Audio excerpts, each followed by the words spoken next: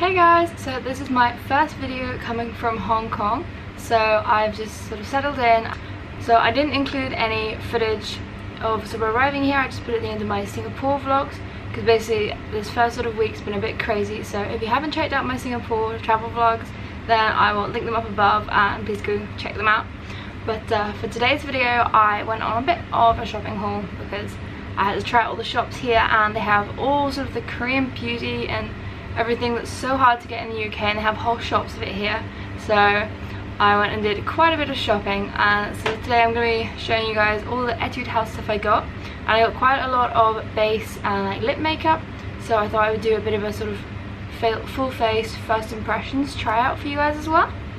So here's all the stuff, and I got a whole bunch of freebies as well because they always give you free stuff here in the shops if you buy things, which is so good. I got a couple of sheet masks. I got a Damascus Rose here, which is just quite nice. And I've kind of been focusing on getting quite calming sheet masks at the minute because I don't know if you can see too well because I haven't got any foundation on for the tryouts.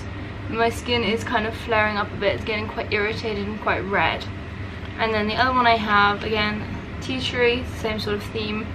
So yeah, I've been using a lot of aloe vera and cucumber since I got here, which has really helped actually. So another skincare thing I got is this Berry AHA Bright Peel. So I hadn't really got a peeling mask that I particularly got on with very well. I was trying the Eliza Vecca one, the collagen mask, but I didn't really like how it sort of flaked off. It didn't sort of come off very easily, so it was a bit messy. So I'm going to try this one out. So then I got some freebies as well. So I got this like whole box of skincare freebies here. So this is a True Relief special trial kit. It looks pretty exciting. So you get 3 things in here. You get a True Relief Moist Cream. So this, let's give it a try out. And then, actually that's quite a nice light cream, that one. So that might be a sort of, when your skin's feeling particularly dry, perhaps a night sort of cream.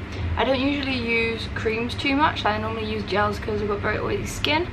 But sometimes my skin does get dried out, especially with using sort of chemical exfoliants. So this could be quite a good sort of little pick-me-up skin product.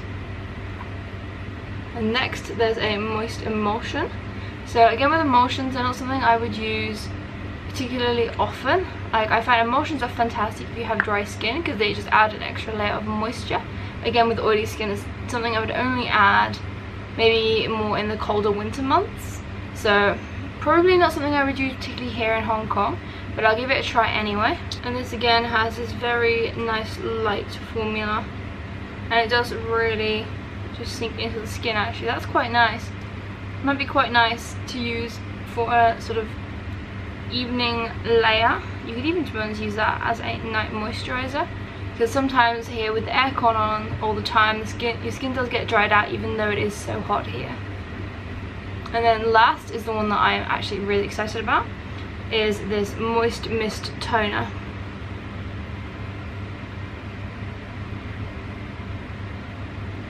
So this is like, well, it is a mist toner, but I'm thinking I'm actually going to use this as a face mist because it's just such a small bottle.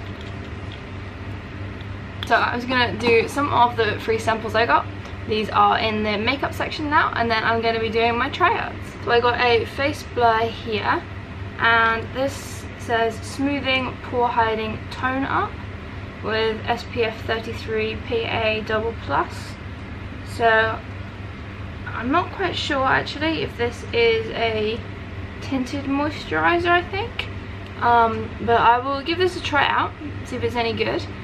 So like useful having like quite a big Etude House shop. So like Causeway Bay has become one of my absolute favourite places now. So they've got like a big Etude House, they've got loads of like Sasa, so they've got a huge Sasa there as well. For those of you guys who don't know what Sasa is, it's sort of like the equivalent of Boots really. So it's like a big sort of drugstore where you can get lots of different brands, but also like if you go outside of the big named ones, you can get a lot of like skincare, makeup products actually kind of for discounted prices in like genuine shops. but you have to sort of go and find them. And actually I found a shop as well that sells Claire's, which I'm super excited about because I know that Claire's can be so hard to find sometimes, so that's really exciting. And then next I have a Mint Tone Up, a Fix and Fix primer. So I'm actually got another primer product I'm going to try out today, but this looks pretty nice. It's in mint, so I wonder if this is at all a colour correcting one, because they've got a lot of colour correcting products at the minute, and the primer I picked up is a colour correcting one as well. And I've got a Zero Sebum Fresh Gel Cream, which I definitely think I will be trying because I'm always on the lookout for a good gel cream, because a lot of the gels I find kind of are too creamy, like, if that makes sense. They're like a cream that's got a slight gel-like consistency, so I found a few that are genuine gels. I mean, the Pixie one, like the skin drink, is still one of my absolute favourites. But to be honest, also just if you've got really oily skin, just using aloe vera gel as a moisturiser like works really well. Okay, so now I'm going to start on the makeup, and I'm going to start with doing some first impressions. So like I said, I've got no base makeup on. I've just done my eyes and my eyebrows. This is actually the new Innisfree eyebrow pencil. I got it in Urban Brown. I'm not quite sure if it's slightly too dark.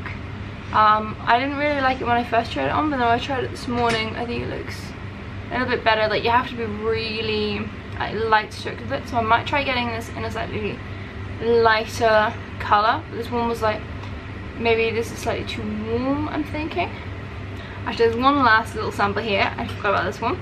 This is the Lavender Any Cushion, so I'm actually going to be trying this out as well on my face. So I believe that the lavender colour is supposed to brighten up dull areas. So I think it's yellow for under the eyes, green to cover up the red, and then purple I think is for brightening.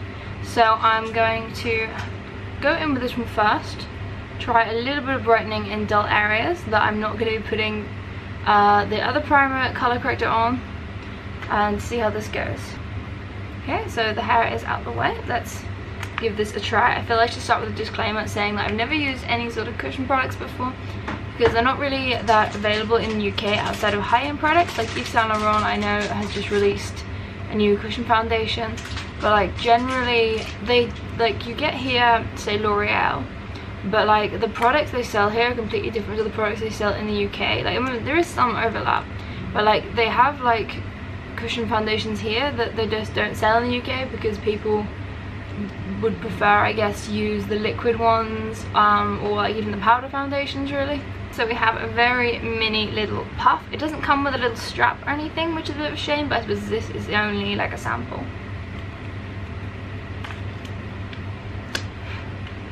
And then we literally on this side have the cushion. So let's give this a quick try. Okay, that's gone on to the pad quite nicely. So I'm just gonna try, I've got my other one I'm gonna be trying is a green one for the redness. I'm just gonna put this sort of on the T-zone, almost like where I would a highlighting area. Let's give this a try.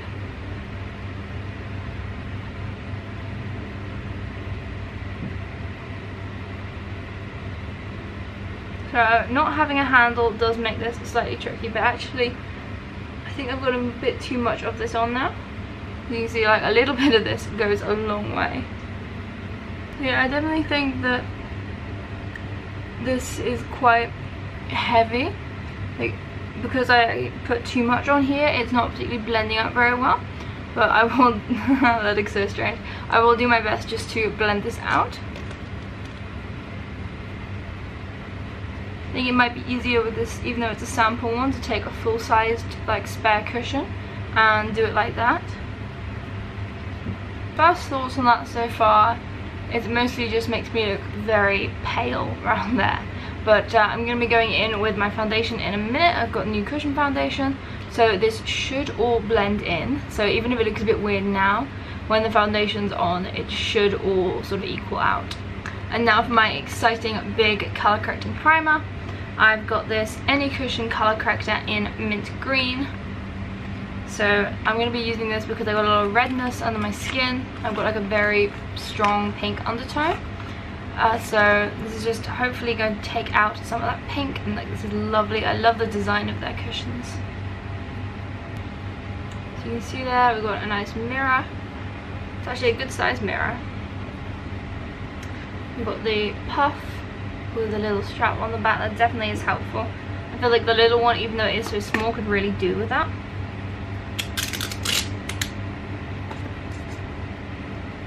And then there is the cushion in there. So it is literally mint green. So I'm just going to be quite tentative with putting this on for the minute. Because I don't know how this is going to be as strong as the purple one. Start on the cheeks, because that's probably the most red area. So also, as you can kind of see, my skin is having quite a few breakouts at the minute. So I'm going to be testing these products to see how, like, if they feel like they're clogging up the pores at all. But I feel like that definitely worked. It definitely took out some of the redness. I'm just going to put a tiny bit more on my chin.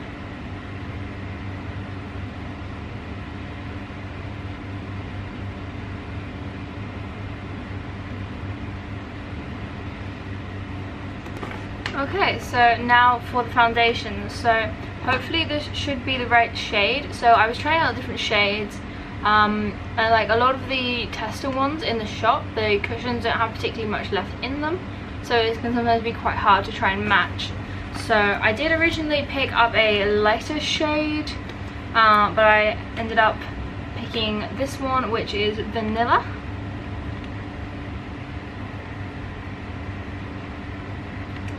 So I will, hopefully this will fit. It's like got a pink undertone to it from the look of it.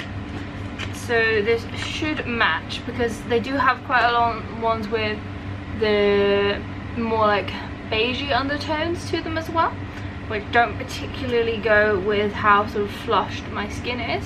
So there is the little compact there, and again, like, I love the packaging. I think that's really cute. So this isn't any cushion. So it's called the All Day Perfect, and it's SPF 50+ with PA+++. You can't use these in the place of a sun cream, or you really shouldn't, but it's always good to have a little bit of sun protection in your skin makeup anyway. So there is the little cushion, again with a little strap on. Okay, there is the colour. So, and again, it's got a good sized mirror. I'm not sure, just looking at the colour, if it's going to be a little bit too sandy, but I'll give this a go. Let's start with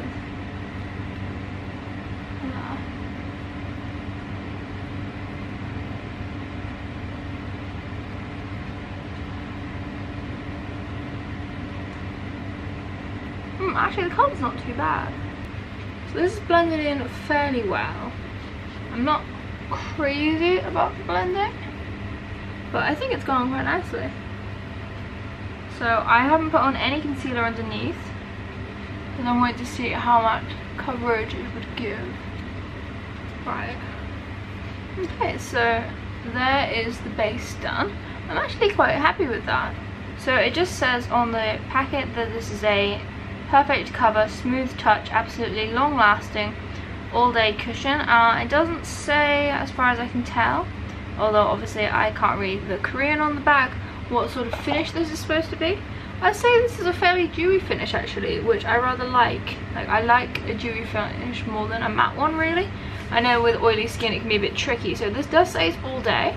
So I think what I'm going to do is I'm actually going to do a test this, and I will check in with you guys a bit later on, just to add on a little sort of check-in and an update, because I'm going to be going out today in the full heat of the Hong Kong sun, which is very hot. It's like over 30 at least, and we've got another storm coming tomorrow, so that'll be interesting. We had a few days ago a level 10, which was the first one in 5 years, and was interesting. We had to stay inside, but it gets really hot before a storm, so it'll be the perfect test to see how long lasting this actually is.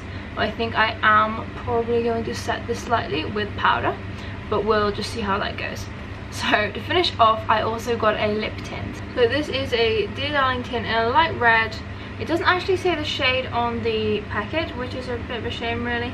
So I'll look that up online and see if I can add in a little note here. Also, I know the background right now is a bit boring, but I'm gonna get some posters and stuff, but I've been busy running around doing visa documents and things, so I haven't quite had the time for that yet.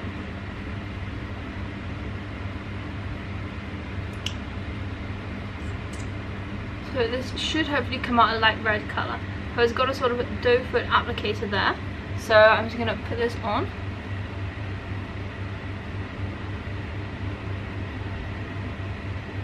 And this is meant to be a watery tint as well. So I'm going to be trying this out as well when I do my check-in later on to see how long lasting this is and see if it's also drying, because a lot of tints are very drying. Well, it's definitely a watery tint. You can really, it feels really nice and light on the lips, like you've basically got nothing on the lips. I quite like the colour. It's actually a bit stronger than I was expecting. So because the foundation has really kind of made me look very pale, I think it looks a little bit too strong, but I'll see how it goes throughout the day.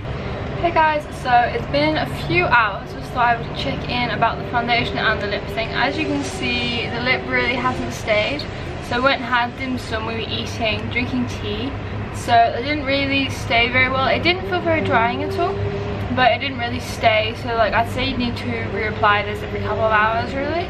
But I'm really impressed with the foundation actually, like I really like it. At first I thought it was a bit too pale, but actually it's kind of really grown on me. Like I put a little bit of powder to set it on, and a little bit of blush, and I feel that once I put the powders and things on, it kind of warmed it up a little bit. So actually I think that's quite a nice colour, it's quite a nice match. And like it gave quite a good bit of coverage, and like, you know, I've been out in the full heat, it's been very like hot and sweaty and everything, and like it's really, I think, stayed quite well. Like my T-zone, it's faded a little bit, but I'd say like the rest of the face, it's really stayed, so I'm actually really impressed with that. So I'll do one last check-in this evening with you guys, and so far I'm liking this foundation. Hey guys, so it's been another few hours, so I thought I would just do my final check-in now before it gets too dark. So I mean, I think this foundation's held up pretty well. I reapplied the lip tint after the last video, and it stayed a lot better. Like I'm drinking water, but I haven't really been eating much. So like, if you're just kind of wandering around and you're not actually eating or drinking or anything, then actually like it stays on fairly well. Like I like it a lot better now. It's faded a bit as well, but like I'm pretty happy with it. And I wasn't sure about the colour at first. I thought it might be a little bit too pale, but actually once I put the powders on, blended it in, actually it kind of went fine. So I hope you guys liked this video. If you did, please do hit the like and subscribe buttons below.